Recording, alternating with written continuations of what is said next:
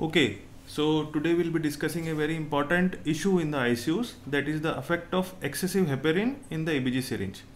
Now, how ABG sample? We heparinize the syringe, means we withdraw heparin in the ABG syringe, we flush it out so that though no visible heparin is there in the ABG syringe, it just coats the syringe, and then we take the ABG sample. But at times it happens that in a hurry or by mistake, either one drop or slightly excessive heparin remains in the ABG syringe and the sample is processed. Now this alters the report of the ABG.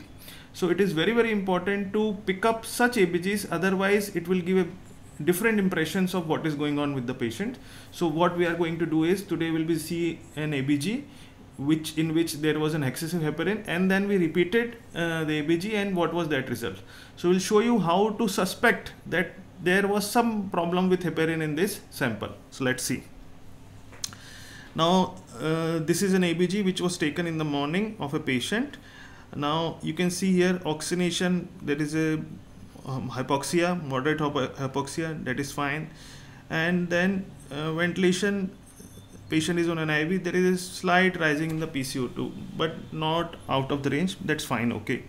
But you see here there is pH is acidotic, 7.1, okay. So what could be the cause? We go to the bicarb, obviously the bicarb are low and this is a metabolic acidosis.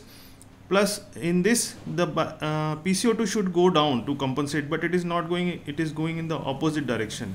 So it is a respiratory plus metabolic mixed picture. That is fine, till now there is no issue, it can happen. But what is suspicious in this ABG, you see with so much severe acidosis, which is metabolic plus respiratory, you see a potassium of 2.2. In metabolic acidosis, you expect the potassium to go up routinely. It can happen in other condition, but excessive heparin can cause falsely low potassium with metabolic acidosis. So means it will cause metabolic acidosis plus hypokalemia. So the first suspicion comes from here is, with so much of the metabolic acidosis, why potassium is low. The second clue which we got here is hemoglobin is coming falsely low. So it may not be because of the heparin, but it can be because of the sample.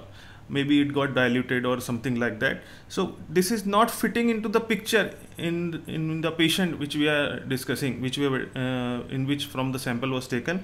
So this was not up to the mark. So metabolic acidosis with hypokalemia with so much low hemoglobin, not directly because of the heparin, but can be dilution. Plus you say lactates are pretty normal.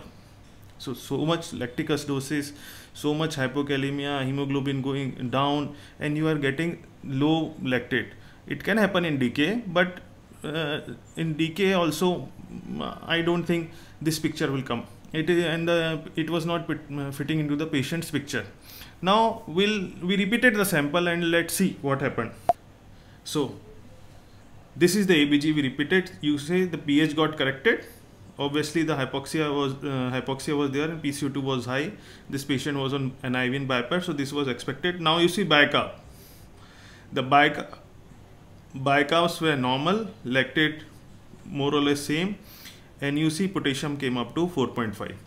So how much is the difference between the two blood gases? So whenever you see an ABG in which there is a severe metabolic acidosis, but potassium is low, hypokalemia is low, plus other subtle signs like normal lactate and hemoglobin low. Here we see this hemoglobin was 8.1, in the normal sample it was 14. So you should suspect and you should repeat the blood gas of such patient. Again repeating, severe metabolic acidosis with hypokalemia with normal lactate and HB fall not correlating with the patient. So these are subtle clues.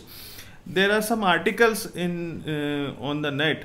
One is of latest in May or July 2022, in which they experimented by putting the excessive heparin in the ABG syringe, and they got some results. In that samples, PCO2 was also a little bit low.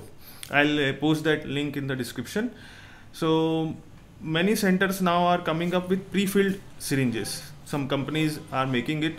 So we use mostly those syringes. and those pre-filled syringes, it can help, but routinely you just take the heparin, flush it out from the syringe so that no visible heparin remains in the ABG syringe. That way most of the time your samples will be right. So this was the today's session topic. See you next week.